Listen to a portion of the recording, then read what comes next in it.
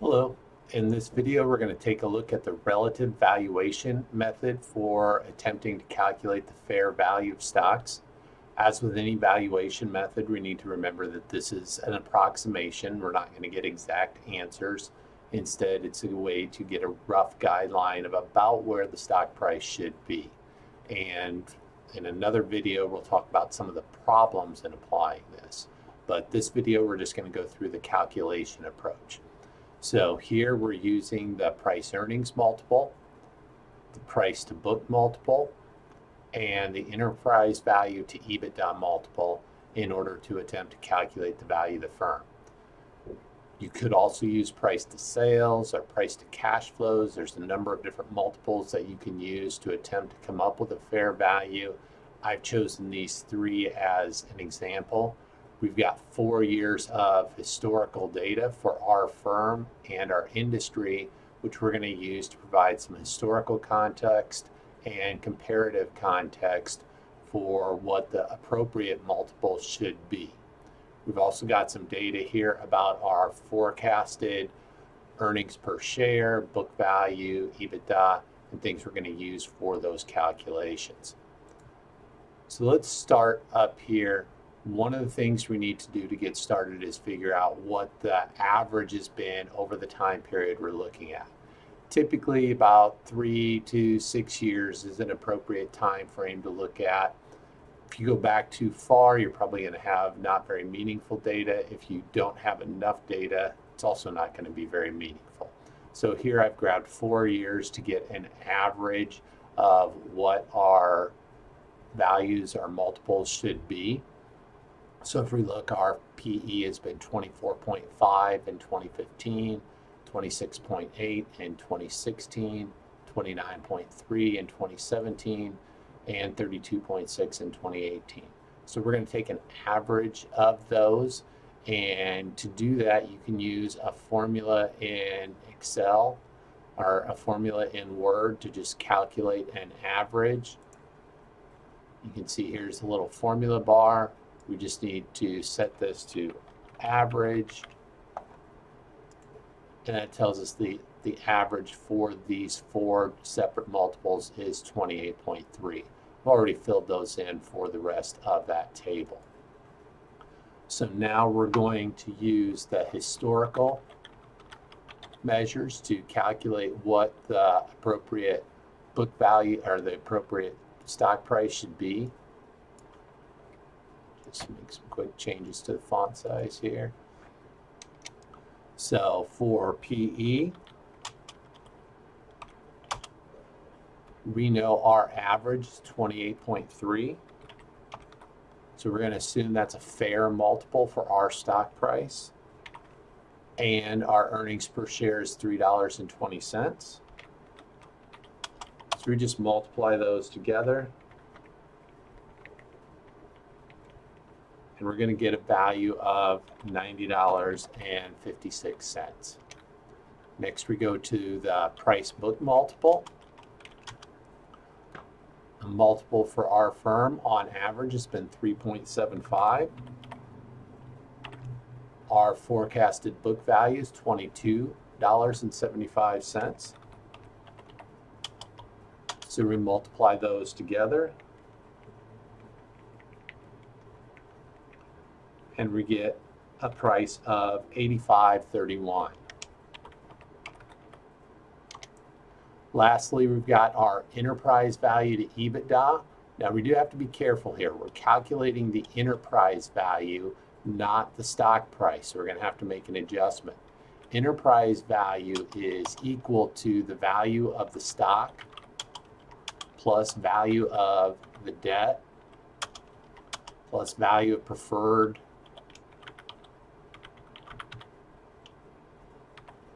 and minority interest minus cash and cash equivalents.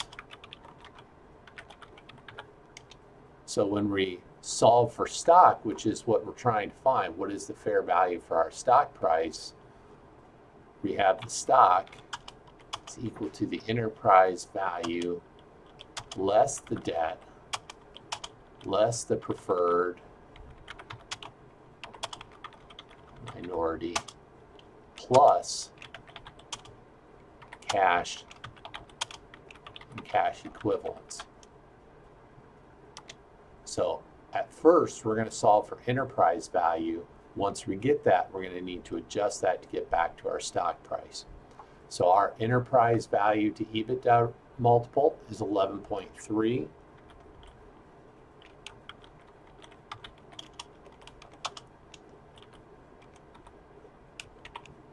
And our forecasted EBITDA per share is $8.50.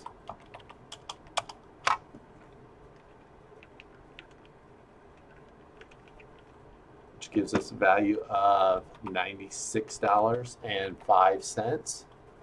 However, that is the enterprise value. So now we have to take out our debt per share,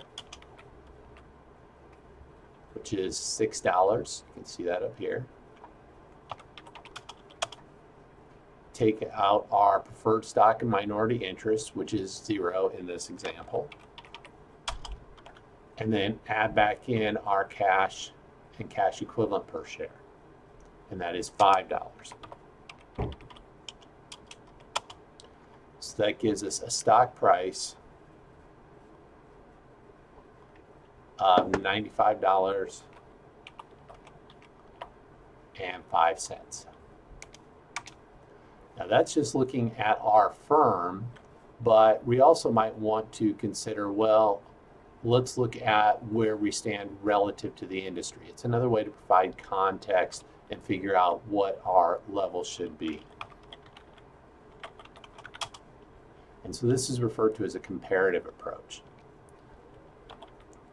And one of the additional pieces of information we're going to need here is what is the current level for the industry. So I'm going to add some more data here. Current PE for the industry, we're going to say that is 22. Current price book for the industry, we're going to say that is 4.5. And current EV to EBITDA for the industry, we're going to say is currently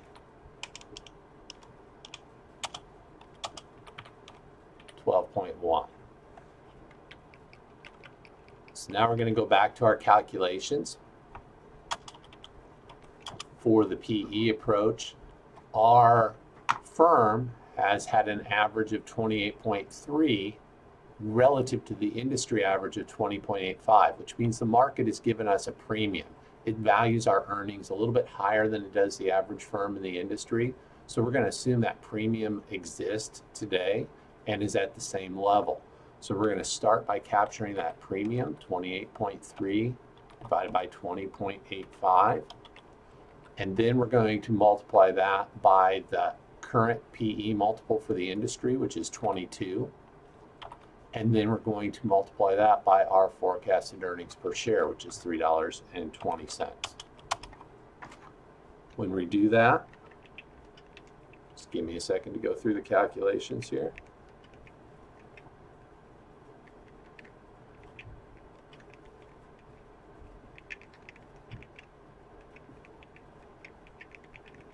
That gives us a value of $95.55. Now we do the same thing for the price to book.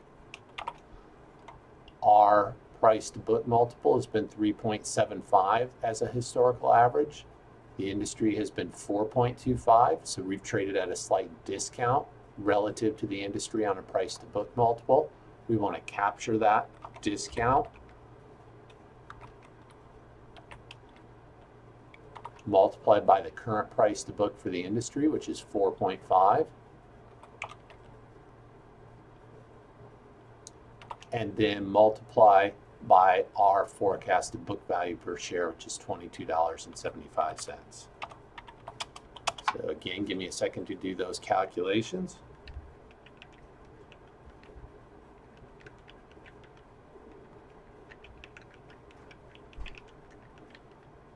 and that gives us a value of $90.33. Lastly, we have our enterprise value to EBITDA model.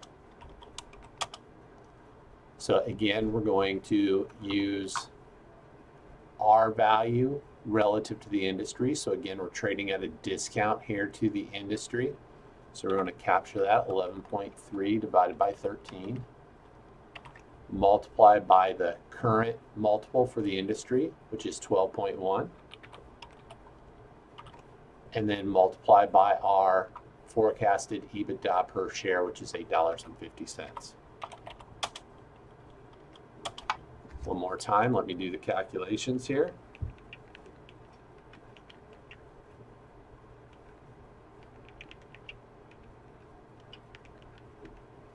And that gives us a value of $89.40. But again, remember, this is not the stock price. This is the enterprise value per share. So to get that back, I need to subtract out debt, subtract out the value of preferred and minority interest, and add back cash and cash equivalents.